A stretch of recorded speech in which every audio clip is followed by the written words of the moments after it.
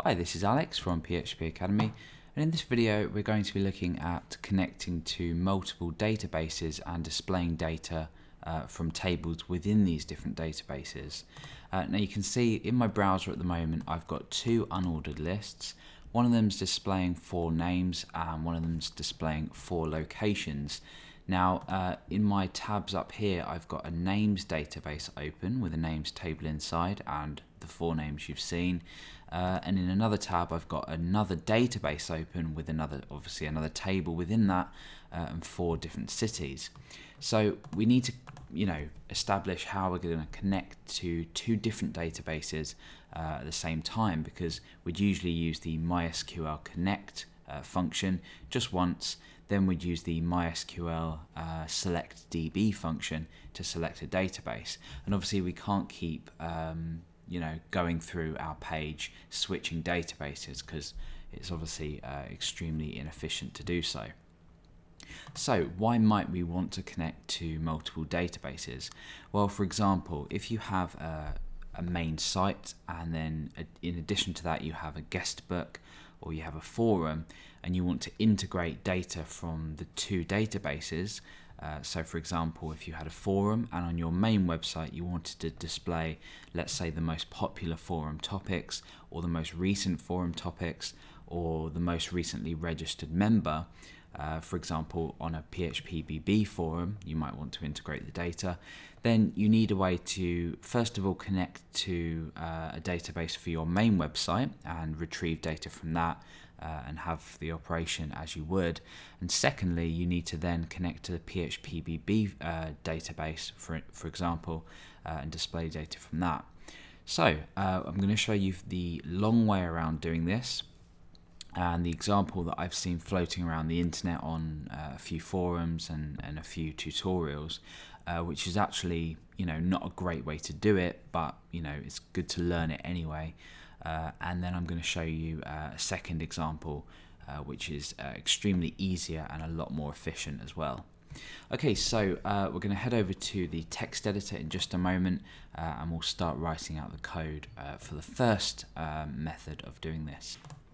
Okay, so we're over in our text editor, and we've got an index.php file and a connect.php file. So connect is where we're going to be connecting to our database, and then index.php is where we're going to be displaying some of this data.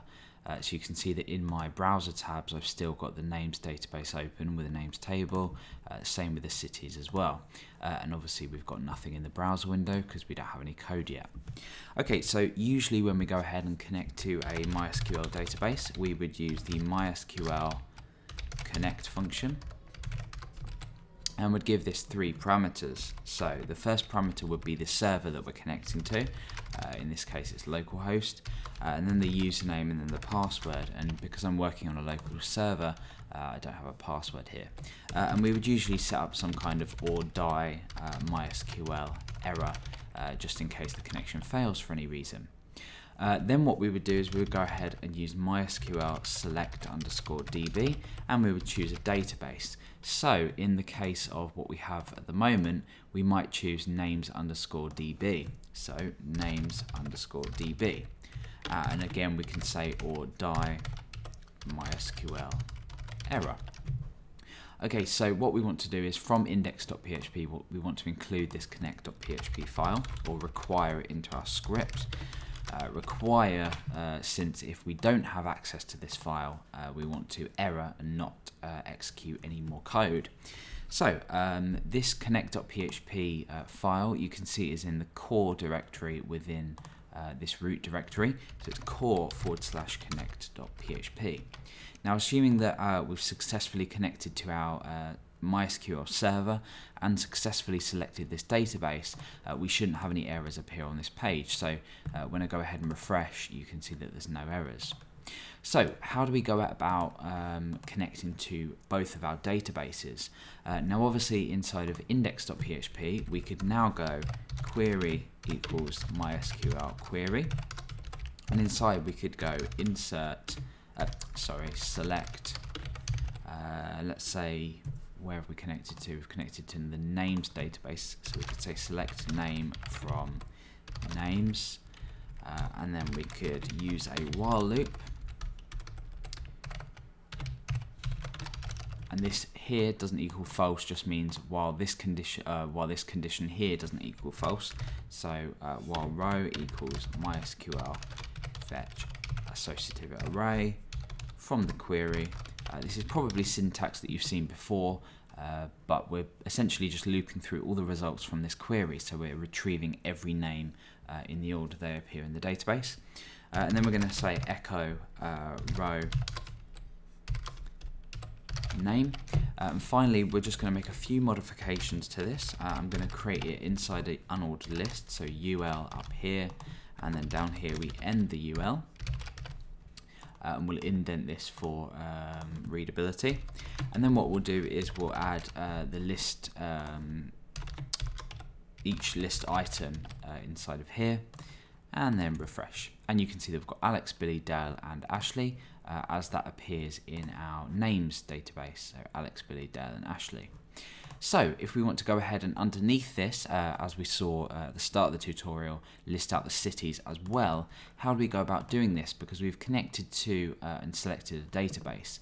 Now, one of the things that would be extremely incorrect to do would be to copy this line here and go ahead and say,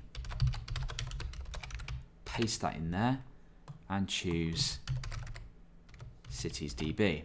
And then under here, go ahead and select data as well. So for example, this is an absolutely horrible way of doing it.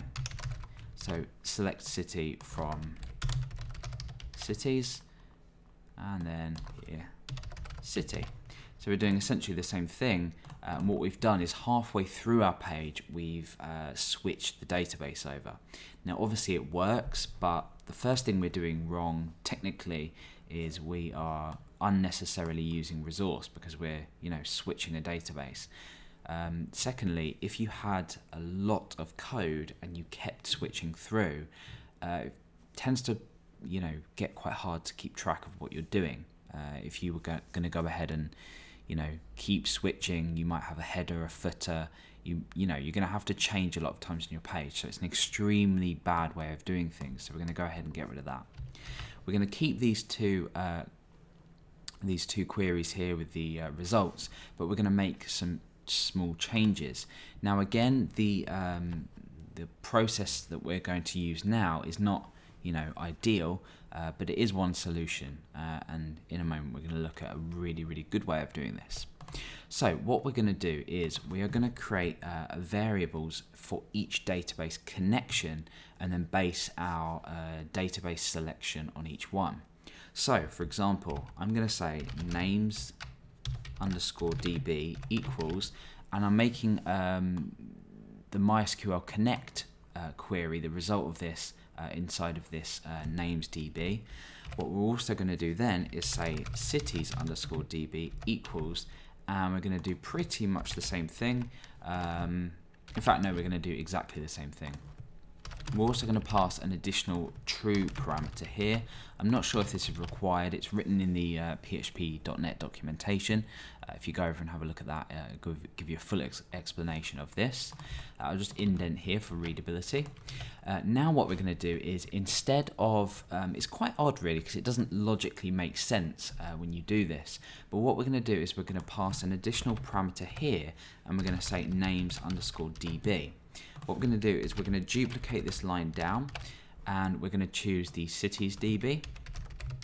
So these two lines here remain exactly the same. We've done exactly the same thing for both. However, all we're doing now is selecting a different database, and we're choosing this cities DB connection.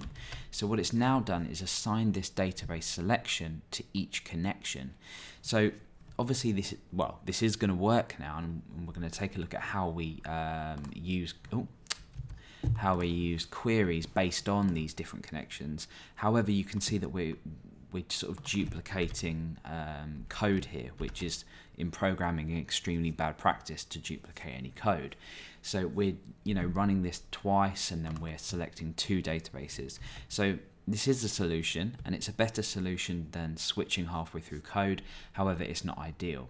So let's go over to index.php. So name, we want to utilize the names database connection. So we provide an additional parameter to the MySQL query, and we say names_db. And then we obviously do the same thing for here, but we choose cities DB. Okay, so now what we can do is when we refresh, it's the same. Okay, so we've got exactly the same result. We've just connected to two different databases, and we've not switched halfway through. So if, for example, you wanted to go ahead and display this out again later down in your page, you can do so without having to switch back the connection. Okay, so this is all well and good. We've found a better way to do this. However, there is an even better way. So I'm going to get rid of this here. In fact, let's just start again. We might as well. And I'm going to get rid of this. I'm going to keep the MySQL connect. Just that. Okay, that's all I'm going to keep. I'm not using the MySQL select DB function. I'm also going to go ahead and get rid of true there. So I've connected my MySQL server, and that's it. I haven't selected a database at all yet. I'm going to select a database from my query. Okay, so let's go ahead and refresh the page. We've got a successful connection. We haven't seen any errors. Now I want to go ahead and perform a query. So I'm going to structure my query like this. Inside, I'm going to say select name from. Now normally we would say names, okay, because that's the name of our table. However, we don't have a database selected, so how does it know where this table is? It doesn't know, it can't work out, MySQL can't work out that this names table is within names.db. So what I want to do is here I want to specify something dot names, which is names_db. Okay, so now if we perform a while loop, and in here we say make row equal to fetching an associative array of our results, and then we say echo out, for the sake of time I'm just going to echo out row name, and then I'm just going to do a line break. When we come in here and refresh, you can see that we've selected from a specific table. Now, if we go ahead and we copy this, and we come down and we paste that down there, but this time we want to select city from citiesdb dot cities. So select the field from the database table. That's a good way of thinking about it. And then obviously we want to change that data there. When we go ahead and refresh, you can see that we've got the 4 cities just below the names. So obviously this is a really good way of doing things. You could perhaps store these values here in variables in your in some kind of initialization script or setting script, which would be extremely useful. But that's it for now. We've looked at an awful way of doing it, a slightly better way of doing it, and probably the best way of doing it in terms of selecting multiple database tables or multiple databases.